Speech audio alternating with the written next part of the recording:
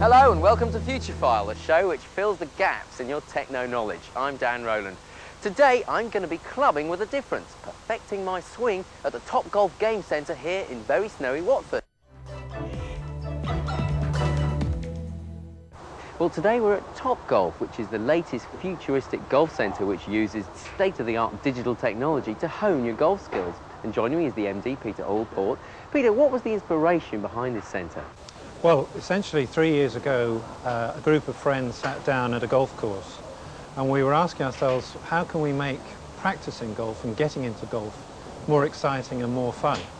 And the answer was we needed to create targets and provide feedback so that when people practice, they actually know how well they're doing. And 3 years later, £3 million later, we're here today at TopGolf in Watford. So how is TopGolf different from other driving ranges? Well, the fundamental difference is that every golf ball has a microchip in it.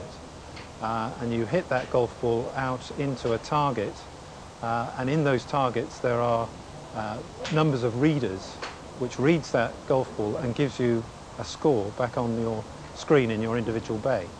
So you know how far you've hit your ball and your accuracy. How do you go about, Peter, getting a silicon chip in a golf ball? I mean, it's got to be very durable, presumably, because of the whack that, you know, the golf balls have to take. Well, that was one of the major challenges, and we have spent 3 years actually overcoming the difficulty of inserting a chip into a golf ball.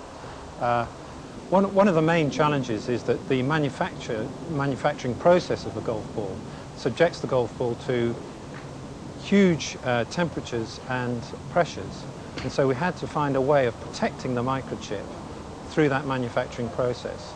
And we did find a way of doing that, essentially by putting a cover on the chip and having a spring system that allows the chip to survive the pressure that it comes under, both in that manufacturing process and when people are hitting the ball. Okay, so you got the silicon chip in the ball. What other technology have you got here? What we do here is that every golf ball is allocated to you as an individual, again through another microchip that is in the membership card that all the players who come here have. When you begin to play the game, you put your ball on the stance mat, as we call it, and your ball is red at that point. You then hit your ball out into the target where it is red again, and then that distance that you've hit it and your score is sent back to the bay where you read your score on a screen. And do you see technology playing a larger part in sport in general in the future? Well, technology certainly is playing a bigger and bigger part in sport. If you look at cricket, you've now got umpires making decisions based on video playbacks, and they're talking about the same for rugby and football. And I think technology will play an increasing part in sport, but it will never, I think it's a supportive role rather than the technology taking over the game, and that's what we're trying to do here. Thanks so much, Peter. Oh, I need some help. And here to help me, in fact, is Malcolm Joseph, who's a head golf instructor. Malcolm, can you turn me into Tiger Woods in 5 minutes? Well, we'll give it a good try, but I think it might take a little bit longer than that. Okay. All right. Work your magic. Okay, let's start with the grip then, because that, as it's been said, is like the first part of a good golf swing. Right, Dan, let's get the grip right. Let's put that club across your fingers there. Oh, yeah? Making sure that your fingers hold the club and the ball of your hand sits on the top of the club. Sorry about the plaster. That's all right. That Oh, yeah. pad there, or the ball of the hand, sits right on the top. Okay. Your thumb down the center. Okay. Let's link the right hand on, overlap your little finger, and make sure that the palm of your right hand covers the left thumb. Right. So you're basically forming a nice unit together. Your hands are going to work together in your golf swing now. Okay, that looks a lot better. Okay, it feels weird. And then the next thing to do really would be to get your body in position. Okay. And then we just need to bend forward from the hip slightly. Do we? Okay. I look ridiculous now. Stick your bottom out. Stick your posterior out. Right. And bend your knees just a fraction. Bend your knees. That's right. it.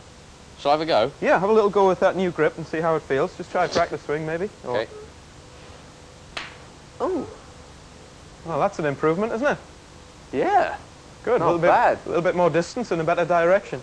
So why is this place a good place to learn how to play golf? Well, with the technology that they've developed here, it gives you an instant feedback on the shot that you've actually hit.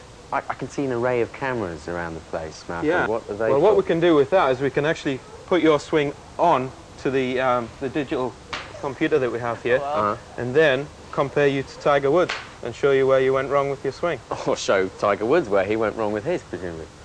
Well, possibly. Okay, so you set them up, and I'll All right, just get okay. to You have a little swing. Thank you now. very much. I'm a swinger, baby.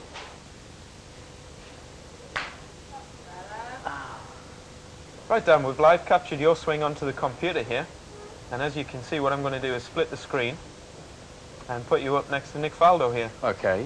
And I'll just show you an interesting thing about your ball position here, an interesting point. If I draw a line up from that, from the ball up to your head, and a line up from Nick Faldo's golf ball up there, and you can see that his is more opposite his left ear, whereas yours is more opposite your right ear. Oh. So you can see that the ball position needs to be a little bit more opposite your heart there. And your ball position's a little bit too far back in your stance. Oh, yeah. Okay? So now, as Nick Faldo swings, one of the things that you'll see different in his swing to yours is obviously in the length of the swing. And what you'll see is that he's turned his body a lot more, hasn't he? He's really turned his shoulders about 90 degrees. Yeah.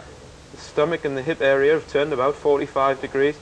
Whereas here you're a little bit restricted and the weight of your body is actually down into your left leg at that point. Oh, yeah.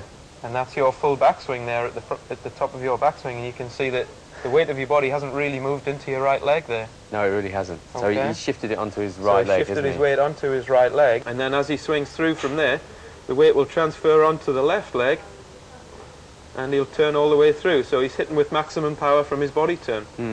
What about me? And as you hit your ball, your weight's actually moving back onto your right leg, so your weight's actually moving away from the ball as you hit it, rather than through your shot. I think it's the weather that's affecting my swing. I think the cold's really restricted you today, yeah. That's all it is. I'll come back when it's sunny. Good idea, good idea. Thanks, Malcolm. You're more than welcome.